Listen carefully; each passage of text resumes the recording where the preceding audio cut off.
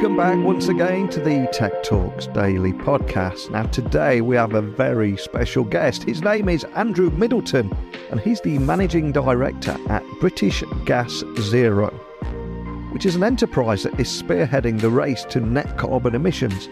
And ultimately, British Gas Zero is aiming to play an integral role in installing, managing and supporting everything from electronic vehicle chargers, heat pumps, smart home technology, across not only the public sector, but the private sector too. And their mission seems quite clear: to create a future where technology supports a decarbonized world, makes homes more energy efficient, and helps consumers reduce their carbon footprint. So I've invited him on the podcast today to share his thoughts on how technology is already beginning to shape our path towards a greener future, and also explore the importance of energy-efficient homes, the steps we might need to take to help reduce emissions, and also the role of the public perception in reaching our net zero goal here in the UK. So when we add all that, combined with the UK government's recent announcement of a new Department of Energy Security, and the heightened focus on the UK's commitment to achieving net zero emissions by 2050, this is a conversation I don't think anyone will want to miss. No matter which side of the fence you're on, I think there's going to be something for everyone. So buckle up and hold on tight, because it's time for me to beam your ears all the way to the UK, where together we can venture into this thought-provoking discussion. So a massive warm welcome to the show, Andrew. Can you tell the listeners a little about who you are and what you do? Yeah, great. Thanks for having me, Neil. My name's Andrew Middleton and I'm the Managing Director of British Gas Zero. So to begin the podcast today, can you tell everyone listening exactly what British Gas Zero is and what aims you're trying to accomplish? Yeah, absolutely. So British Gas is the UK's largest energy supplier, and British Gas Zero is a new business unit within the British Gas family, which has been established to accelerate the role that British Gas is playing in the UK's energy transition. Our mission is simply to help increasing numbers of consumers lower their household energy bills whilst at the same time reducing their carbon emissions. British Gas has been on hand to support the UK through every major energy transition to date, from the introduction of gas lamps in London over 200 years ago to the rollout of the gas network more recently. And we're determined to play a similar role as we embark on the next great change in how we heat and power our homes. And it's such a big topic right now, not just the energy prices there, but also sustainability and heading towards a more decarbonised future. So as this is a tech podcast, though, how is technology supporting a decarbonised future for UK homes? And can you possibly bring that to life with maybe a few examples of the technologies or products that you're currently working with? Yeah, absolutely. And there is a huge amount of focus in the media, for example, at the moment on some of the kind of technologies that are gaining traction as we electrify more homes. So that's things like heat pumps, it's things like solar panels and EV chargers. The reality is lots of this physical kit is actually pretty well established. I think the key is really in helping demystify these products for the average consumer. And that's where our home health check comes in. This is a new product we've launched reasonably recently, where we're providing consumers with the most comprehensive energy check that's available on the market. So what we do is we provide a 90-minute in-home consultation that provides customers with a personalised action plan to help homeowners decarbonise their home and reduce their energy bills. We give them a full report which includes things like radiator efficiency. It uses thermal imagery to show where heat is escaping. It also advises where customers can access government support or grants and those sorts of things. Now, I think this is a really good example where we use some smart tech, but we also combine it with expert in-person advice to really help consumers gain confidence in how they can take steps towards net zero. In terms of some of the kind of technology, the products that I mentioned, solar installations, that's a new product for us at British Gas. We've just started offering free home consultations for solar panel installations. And actually, increasingly, we're seeing customers choosing to install a battery as well. And so, what we're doing there is really looking at customers' energy usage. We're looking at their home, how many people live there, how they consume energy. And we provide them with a survey which gives estimated costs, give them savings and different installation options. What we're seeing is actually customers can save up to 90% on their electricity costs as a result of a solar and battery installation. When it comes to EV charging, we've just launched a new EV charger, the Hive EV charger, which is one of the smallest chargers in the market and critically connects into the kind of best-in-class Hive platform and app. There are almost 2 million households in the UK now using the Hive platform, which is a smart thermostat and controls kind of ecosystem. And by connecting our EV charger in there, we're able to offer British Gas Energy customers a new smart charge service, which helps them charge off-peak and get rewarded for charging their car in a cheaper and greener way. What we found in trials is EV customers using the smart charge service can save around 20% from their electricity bills. And certainly when we see people making major lifestyle choices like moving from a internal combustion engine car to an electric vehicle, you do see there's a different kind of bill shock in terms of like moving from paying for your petrol at the petrol station to having your energy bill at home going up. And so all of these sorts of steps, I think, will make a really big difference to consumers as we move forward with these new technologies. Absolutely. And as we look towards the future, the adoption of electronic vehicles is just going to increase. So it's interesting you mentioned a big figure there, 90% saving or up to 90% saving. And of course, combine that with the UK government's renewed focus over here on reaching net zero by 2050. What role do you see British Gas Zero playing in achieving this goal? Yeah, look, lots of our focus is on the role that we can play in consumers' households, be that installing or maintaining things like the electric vehicle charge points or solar panels or heat pumps or hydrogen-ready boilers. But actually, as part of Centrica Group, our role can be even bigger than that. And so, for example, we're offering skilled, well-paid jobs for our 20,000 strong team. And we are kind of continued and committed to growing that, taking on a new apprentice for every day of this decade. So that's about 3,500 apprentices coming into, these sorts of roles through to the end of the decade. I think a really critical role for us to play is as trusted advisor. So, I mentioned before, but what we're actually seeing, and I think it's probably reasonably typical of both the world we live in and also, when you're going through major technology change, there is a huge amount of polarization in terms of public discourse, the media narrative. You can look in one paper and heat pumps are going to solve world peace, and you look in another and they're the worst thing that could ever happen to the planet. The reality is somewhere in the middle, and that's where kind of our expert engineering workforce, I think, plays a really critical role. So we're not here to prescribe one technology on a consumer. We're not here to try and implement a one-size-fits-all approach. We want to help every individual customer with their own journey towards net zero by giving tailored, trusted advice.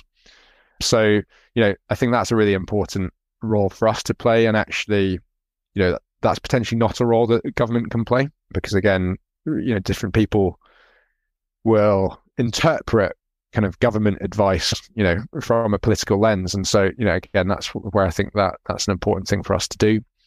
Again, within the wider Centrica Group, our customers benefit from zero carbon electricity supplied from our interest in the UK nuclear fleet and things like long-term power purchase agreements with renewable electricity generators.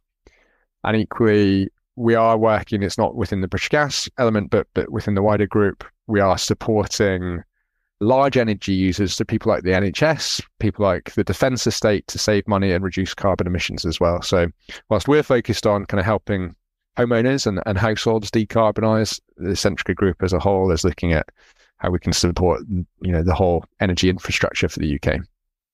And you did mention heat pumps a moment ago, and I know there'll be a lot of people listening that have read about it in the media. They've seen the emails from their energy provider, etc., and they want to do the right thing. But of course, right now, the rising cost of living and the thousands of pounds to install something like this can automatically make some people just put that on the back burner. So how do you aim to make energy efficient technology more affordable for customers? Yeah, so it's a really critical topic, and it's sort of front of mind for us actually, and it's in our mission. We want to help people reduce their carbon emissions, but we also want to help them reduce their energy bills. When it comes to heat pumps, we launched our lowest price guarantee. So we offer heat pumps starting at £2,999 in England and Wales, with support from the government boiler upgrade scheme. We also have a low price match. We'll match any quote. So we're offering customers confidence that, you can get a high quality install at a great price. We've also just launched our new Warm Home Promise, which is all about making sure that customers know we will only install a heat pump in houses where we know that it will work. And if we've installed one and it's not heating the home to the temperature that's agreed, then we're going to refund the cost of the heat pump. But I do think this is an area where, government plays a part. And so, I mentioned the boiler upgrade scheme, which I think is, a really important and welcome support for consumers. I think the Great British Insulation Scheme, which is imminently going live, will also be a big help, which is very much focused on, reducing heat loss through insulation measures. And so making homes more energy efficient will definitely help lower bills. And we also support consumers through things like the energy company obligation. So that helps those in fuel poverty with insulation measures and beyond, in fact, energy efficiency measures more broadly. But I think we will see quite a bit of innovation in this space as we go forward. So we're working with banks, so people like Barclays and NatWest. And I think an important part of how we address the affordability question is through innovative funding and financing models. We do have to sort of confront the UK's obsession with owning stuff. Now, that's not necessarily shared worldwide. So I think we do look at other markets and we look at whether or not we can evolve some of the models based on what we've learned in other markets and through partnerships with, as I say, people like banks. But I think watch this space on the innovation front. And for anyone that is new to what we're talking about here, what would you say, or why is it important for homes to be more energy efficient here in 2023 and beyond? And what are some of the steps that customers can take themselves to help lower those emissions too? So I'll start big picture, because I think for people like me working in the industry, I think we can take the climate crisis for granted, and we can take what we're doing for granted. So with my leadership team last week, actually, and we had a guest speaker who was sharing why the climate crisis matters to them. And he shared a stat with me that I hadn't heard before that I thought was really impactful, which was that there's going to be 1.2 billion climate refugees displaced by 2050. So there's 1.2 billion people that are going to have to leave their home because of what we've done to the planet, which for me is like a sort of really eye-opening, stark reminder of why we're doing what we're doing and why every, unit of carbon that we emit actually matters. So that's why I think it's important. What can you do about it? Well, I think there is an increasing awareness that actually small changes to lifestyle can have quite a big impact. And actually, we shouldn't hold back from making those small changes because, the climate crisis is such a big thing. So, I would encourage people to think about those sorts of things. Now, that does absolutely include things like retrofitting their homes to improve energy efficiency, includes making changes to how we, the modes of transport that we use, etc. So it could be as simple as bleeding radiators or flushing your heating system, installing things like the smart thermostats, things like Hive, but equally changing your diet, right? Reducing your meat consumption, thinking about, using public transport, as well as the bigger things like changing your heating system, moving to things like heat pumps or investing in insulation. But I would encourage people to think quite comprehensively about the steps that you can take. And again, that's where this home health check comes in, which we'll absolutely provide advice about the big sort of capital investments that people can make to improve their home, but equally will help them understand the small tweaks that they can make to lower their bills. And of course, you're working right in the heart of this space. You hear big stats like that 1.2 billion climate refugees, etc. But of course, there are going to be armchair critics who'll sit there and say, hey, it's the big companies causing this problem, not me sat in my chair. So I'm curious, what kind of views are you getting on the public perception of reaching the net zero goal? And how is this affecting the way businesses and governments approach it? Because it's such a tricky balance, isn't it? I guess the research that we've done provides me some encouragement. So when it comes to net zero, we're seeing awareness absolutely start to increase. So in the most recent survey we conducted, the Net Zero Index, we found that when explained, 71% of the public agreed that net zero was the right ambition to have. and almost 4 in 5 people said that they were willing to make changes in their own homes to help tackle climate change. That cynicism does exist, though. So, we found 54% of the public said that they weren't confident that the government would cut emissions sufficiently by 2050. And we found 1 in 5 thought that the UK would never achieve net zero. But, so there is that mix of opinion. What I think is really critical for businesses like ours to understand is that whilst awareness is increasing, the depth of understanding is really not there. And it's almost as sort of extreme as to be intimidating. This new technology and this sort of climate agenda, the decarbonisation agenda, I think consumers find intimidating. And so it's our job to try and simplify things and to try and, take some of that complexity away to help consumers through this. When we look at the kind of average customer, they don't necessarily know how their thermostat works. And so you start talking to them about micro generation, which is sort of, things like solar. So we, in the industry, we'll start talking about things like demand side response, like the public just switch off. And so it's really our job to help clarify, simplify all of this so that we can bring people with us. And I'm curious, what impact has the establishment of the new Department for Energy Security and Net Zero, what kind of impact has that had on your work at British Gas Zero too? Yeah, we're definitely encouraged by the establishment of the new department. Achieving net zero by 2050 and ensuring long-term energy security are clearly big multi-departmental challenges for the UK. But I think they also provide great opportunities for the economy. And I think this reflects a recognition in the government of that. With the Powering Up Britain report, I think it's pretty clear that the department recognise decarbonising homes as a priority. We were pleased to see the government extend the boiler upgrade scheme to 2028, which I think will really help consumers adopt heat pump technology and decarbonise their home. I mentioned the Great British Insulation Scheme as well, which I think is important. But it's not just Westminster. So, at British Gas, we're supporting the Welsh Government with their Nest programme, which provides advice and funding for energy efficiency measures for low-income households.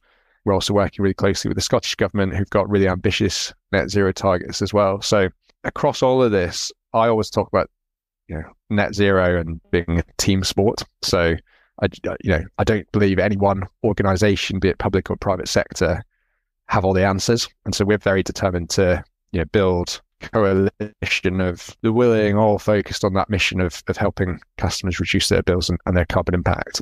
And remain very committed to working with government as part of that. And if we zoom out for a moment, how would you say British Gas Zero is supporting the UK's energy transition as a whole? And can you share some of the other initiatives or projects that you might be working on now? I appreciate you probably can't share too much, but is there anything you can? Yeah, well, look, just on the theme of kind of collaboration. So we've been part of the Sustainable Homes and Buildings Coalition alongside Worcester Bosch and NatWest, which has been focused on a retrofit pilot across England and Wales, which is designed to really identify the problems that are affecting the home retrofit sector, the things which are holding this back. So we've retrofitted 9 households across Pontypool, London, Kent, Swansea, Liverpool, and elsewhere, at no cost to the household or the homeowner. And in exchange, all we've asked is that they share their experiences, they share their challenges, and we've been putting together a series of reports, another one to follow later this year, which really articulate some of the challenges consumers face that, yes, industry need to help solve, but equally that require some policy change from the government as well. So we're working on that through Coalition. Reference the partnership we recently announced with Barclays, which is all about providing energy efficiency solutions to homeowners, which, at the moment offers discounted Hive smart thermostats with installation as well as EV charger installations. But again, there's a real recognition from the team at Barclays that achieving our ambitions will require some innovation and some flexibility. And so we're looking at how we can work with those sorts of stakeholders to make this easier, for customers looking to do the right thing. And so, as I say, I think we will continue to try and disrupt the market. We will continue to try and make lots of noise, frankly. So things like the warm home promise, the price match guarantee. Lots of that's about maintaining the public dialogue on these new technologies, as well as providing, as much reassurance to customers to myth bust some of the sort of negativity that exists in the media that might be holding consumers back. So we certainly see, committed early adopters leading the charge here. But if we're going to achieve our ambitions, we've got to get into the early majority as soon as possible. And that requires us to continue to kind of disrupt that negative public discourse around some of the steps that we can take, which I think are being driven by interests looking to preserve the status quo. So you'll see us as a disruptor, and doing so in partnership with like-minded organizations in this space. I think that's a powerful moment to end on. But before we do, a big thank you for sharing your insights today. We've got a bit of a tradition on the podcast where I also ask the guests to leave everyone listening with one final gift. And that is a song to add to our Spotify playlist that has inspired you or means something to you, or a book for our Amazon wishlist. All I'm going to ask is, what would you like to leave us with and why? So potentially slightly self-incriminating, but the song I'd like to leave you with is Cheerleader by Omi, which is definitely an important song to me. So I first heard it driving through the Scottish Highlands whilst on holiday with my wife. I must say I take a huge amount of professional encouragement from the cheerleading that she provides me. There's a great book written by Zella King and Amanda Scott called Who's in Your Personal Boardroom? And in it, they describe 12 personas that they encourage leaders to surround themselves with. So things like sponsor or connector or customer voice. But what I think is missing from their boardroom is your personal cheerleader. And so I'm kind of very grateful to have found mine, and I'd encourage all of your listeners to actively think about who can play that role for them. Fantastic. Great, man. I'll get the song added to the Spotify playlist and the book to our Amazon wishlist. And so much we covered there in a short amount of time, from how technology is supporting a decarbonised future, why it's important to make homes more efficient and use less energy, the public perception of reaching the net zero goal there, and also the work you're doing at Net Zero Ventures in supporting this transition, and even having time to leave us with a great song and book. But just a big thank you for sharing that with me today, Andrew. Thanks a lot for having me, Neil. Cheers. And that wraps up a fantastic conversation with Andrew Middleton there, Managing Director at British Gas Zero.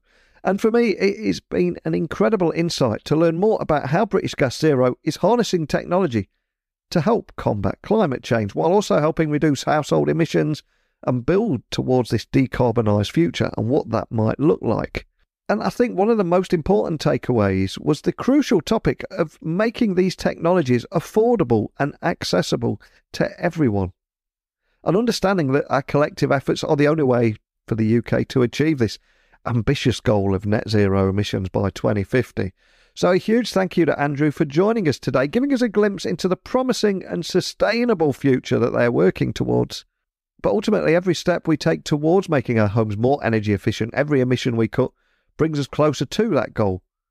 For me, it was all about embracing technology and innovation as powerful tools that we can use in the fight against climate change. But I've tried to summarise our conversation there, but it is all about public perception and your thoughts and what you want to do differently or not. Whatever it is, I welcome your viewpoint here. I want to get all sides of the conversation, because only when we all sit down and talk together can we move forward together. So please, email me, techblogwriter@outlook.com, Twitter, LinkedIn, Instagram, just at Neil C. Hughes.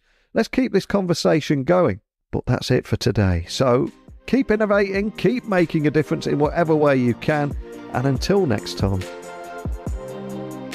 don't be a stranger.